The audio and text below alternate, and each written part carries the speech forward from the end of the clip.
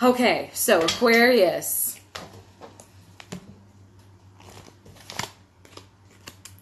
Knight of Pentacles. Being aware of what you have, being aware of your power, being aware of your ability to be grounded in the laws of the universe.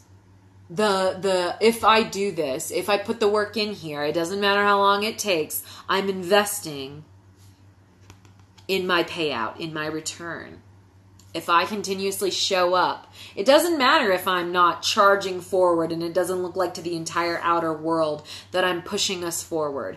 If I'm grounded in what I believe, if I'm grounded in what I am learning about myself, if I am aligning myself to that truth, while at the same time not getting trapped in the rigidness, that's not a word, the rigidity, the rigid thinking about how that has to look, right?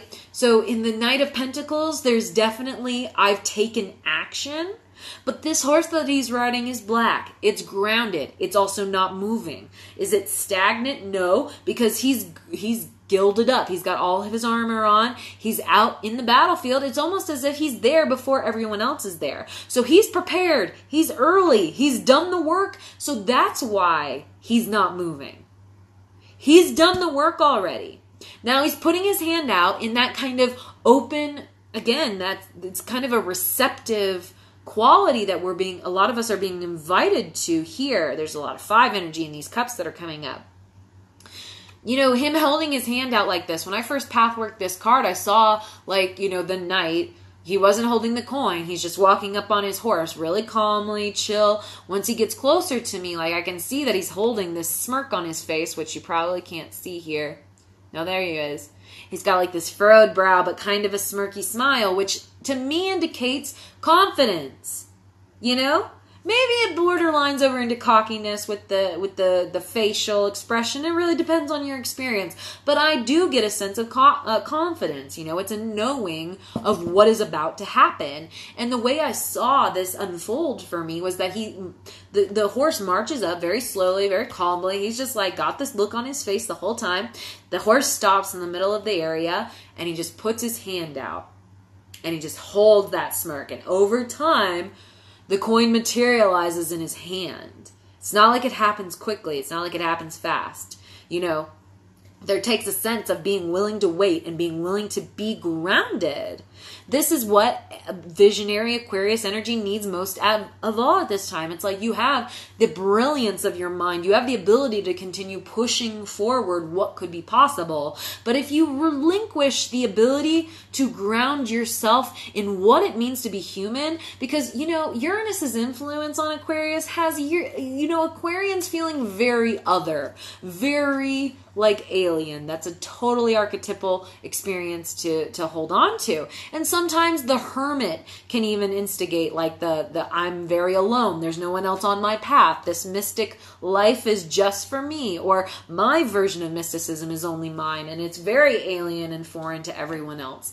So there's a sense of trueness to how that is experienced for you, but the way you need to counteract that at this time is to ground yourself. Ground yourself in the awareness that you are indeed, meant to be a more alien version of humanity, but you're human nonetheless. That Leo Aquarius polarity is really asking you to hold on to the fact that it's yes, you are this crazy outside of the norm individual, but you're also here to serve the collective. You're here to serve a greater purpose, our society at large. And you can't do that unless you have some sort of grounding, unless you're rooted in the earth, unless you have understanding for other humans. So a part of discovering your own light is to ask yourself how my uniqueness is relatable to other people. So for you, it's to focus less on my uniqueness and more on how do I utilize my uniqueness? How do I utilize my uniqueness to shed more light on the overall human experience?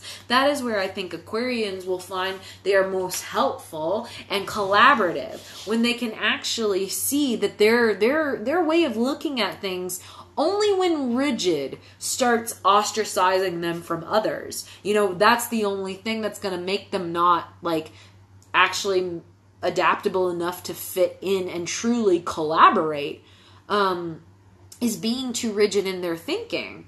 So we need to recognize that by us being the change, by showing up confidently, rooted, not being totally, you know, not just being idealistic, but thinking about what works in the physical as well, and showing up, integrating that instead of just talking about it. Because I'm sorry, air signs, you guys have a tendency to really just talk a lot of talk and do stuff that's self-serving instead of really showing up in honor of how you speak. So ground yourself in that reality and recognize that, you know, the abundance you truly seek, the new world you truly want to create, that is going to take you confidently showing up who you are, but also grounded, expecting a new world to follow you being a new bitch.